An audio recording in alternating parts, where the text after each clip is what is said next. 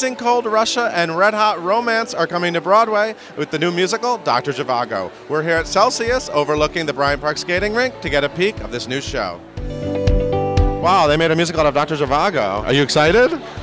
Excited's not the word. I'm peeing myself. It's amazing. A lot of people know Dr. Zhivago as a super long movie from the 60s. What else should they know? Well, you know, so my kids will not watch it because it's too long. It takes place over the first few decades of the 20th century during the catastrophe of World War I and the Russian Revolution of 1917 that was devastating to Russia and changed Russia altogether. But ultimately it is a story about 5 people. 3 men in love with 1 woman and 2 women in love with 1 man. People didn't know who to trust, and people were turning on each other, and there were spies, and it was very complicated. So being in love with somebody at that time wasn't as easy as you think it would be. Why do you think we're going to fall in love with the story of Lora and Zhivago? Well, I mean, yeah, that's a long, boring movie from our point of view, but everybody did many years ago. They'll do it again. People my age are very familiar with the novel and the David Lean film, and hopefully they'll, we're going to introduce a whole other generation to a beautiful, sweeping, epic love story. It's a great love story. It's a timeless love story. Anything, it's been a long time since we've had a really passionate love story with life or death consequences. I find that exciting and sexy. So are you ready to be dashing and like the love hero? I'm trying today. I'm trying. Yeah. I mean, I've got a way to go to get to Omar's level, but I'm trying. I'm trying my best. What about your fashion? Are you excited to wear like Russian fashion? When I got the role, I called my mom, and the first thing she said, she was like, "Oh, there's going to be so many furs," and I was like, "Yeah, I do. I have a muff, and I have a hat and a fur coat. It's great." I love a muff. Who doesn't love a muff? What about developing chemistry with Kelli? Kelli, your onstage lover. Kelly's great. We got on really well.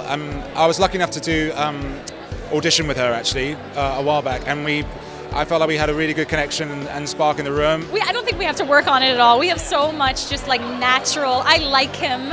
He's generous. We joke around a lot. I think with something like this, it's not necessarily the cheeriest piece in the world because there's so much darkness around it, but ultimately we've got the love theme that goes through, so we're trying to keep it fun as well. He's always trying to buy my food, which makes me really angry because I'm a very independent woman. That's for gentlemen. I'm my own woman here. That's right. I keep telling people that they're like, so what's the show like? And I'm like, it's gonna be epic. It's gonna be pretty epic. Epic, epic, epic, epic. The novel is epic and the movie is epic, and it's just an epic story. There's gonna be snow on stage. What's gonna happen? I'm pretty sure there's going to be snow on stage. I'm not telling you about the snow. You're not going to be without fire on stage. I hear there might be snow, maybe some fire on stage. They have spared no expense. If you're going to go for it, go for it. It's called Dr. Zhivago, so you need to go for it, I think. And the music is so great. It's supported by great lyrics and supported by such a, quite possibly the best love story of the 20th century. Fire, snow, and love. Wow, I'm in. Yeah, me too. So tell me the truth. Did you actually read the book? Okay, here's the thing. I read it cover to cover, and I've done the audiobook. I'm in the middle of my 3rd time reading that book. I tried reading the book, and then I tried again. And then I decided, okay, I'm just going to read the pages that have my name on them. Don't lie, have you actually read the book? Yeah, I'm halfway through.